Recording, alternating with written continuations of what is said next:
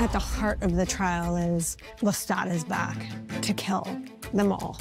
Take us back to the beginning, if you will, of this story of butchery. It's a story of love, not butchery.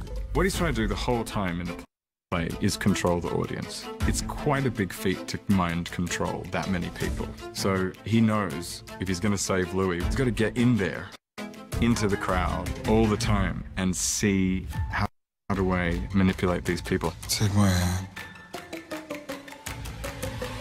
This is lonely. For the vampire, Louis de Pointe du Lac. Guilty or not guilty?